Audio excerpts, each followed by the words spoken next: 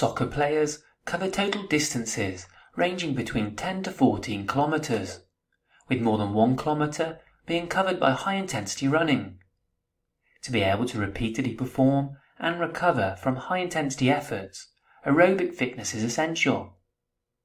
High-intensity interval training is often used to enhance endurance performance of soccer players and is typically classified into 5 formats.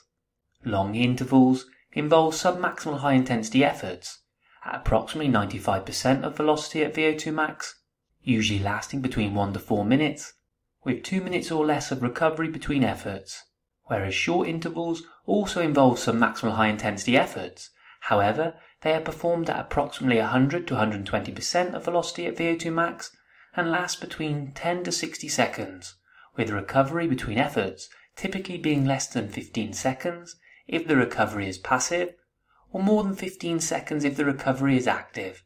And for repeated sprint training, this involves performing a series of all-out sprints, for example above 4 seconds, or covering distance above 30 meters, followed by a short rest period, for example less than 20 seconds, between the sprint efforts.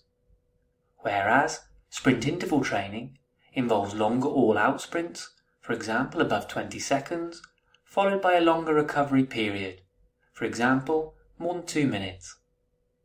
And lastly, game-based training, or in the case of soccer, small-sided games, involves small formats of play for 2 to 3 minutes at self-selected intensities, using rest periods of 2 minutes or less between play.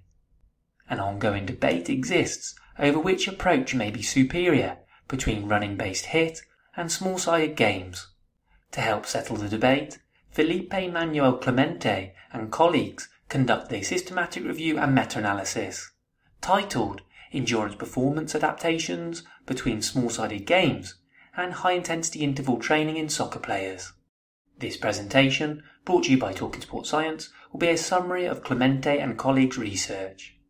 Regarding the study criteria, studies were only included in the analysis if the intervention involves small-sided games of any format, for example 1v1 to 10v10, which was then compared to a player group completing exclusively running-based HIIT, or a player group completing a combination of both small-sided games and running-based HIIT, which was carried out over a period of 2 weeks or more, performed by healthy soccer players who were involved in team training routines and according to the participant classification framework had a minimum competitive level of Tier 2, with markers of endurance performance, for example the yo-yo intermittent recovery test level or direct measurements of VO2 max, measured pre and post intervention. In the end, 20 studies met the criteria and were included in the analysis. Across the 20 studies, the interventions range between 3 to 12 weeks, with the weekly frequency ranging from 1 to 4 sessions per week. For the studies using running-based HIIT interventions, short intervals were the most common, which typically involve 15 seconds on and 15 seconds off. Regarding the number of sets performed across the running-based HIIT interventions, it varied from 1 to 10 across the studies. However, most studies involved 5 or fewer sets per session. For the studies using small-sided games, 8 studies exclusively used playing formats ranging from 1v1 to 3v3, while 2 studies exclusively used formats between 4v4 and 6v6. 3 studies employed combinations of playing formats that included formats larger than 7v7, although always in combination with smaller formats. In terms of the relative area of play, 10 studies used areas equal to or below 100 meters squared per player, while 4 studies used areas above 100 meters squared per player. And in terms of the training regime, the majority of the studies using small-sided games exclusively involve 4 or fewer sets per session, with the duration of work per set ranging between 45 seconds and 8 minutes. However, most of the studies exclusively used 4 minutes or less per set. Moving on to the findings, based on the existing literature, Both running-based high-intensity interval training and small-sided games are effective at improving endurance performance and VO2 max, and do so to a similar extent. Also, no significant differences were found between using small formats of play compared to mixed formats, or between different types of running-based HIIT. The benefits of running-based HIIT formats are they are time efficient and can be adapted to accommodate players' individual needs. They can also be used as a top-up strategy or in situations where a limited number of players are involved in the training session. Whereas the benefits of small-sided games are they enable players to work on their endurance whilst also encompassing game-specific skills, decision-making, and tactical aspects in match-like scenarios.